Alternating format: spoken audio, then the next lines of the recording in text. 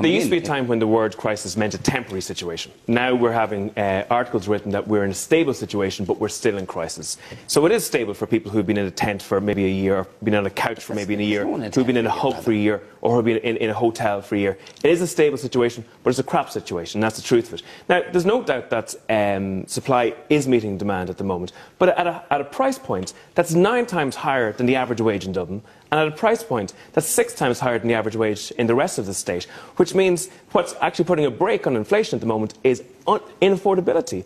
What's putting a brake on inflation at the moment is the fact that the loan or the income to value rates that the central bank have enforced is slowing it down. Now,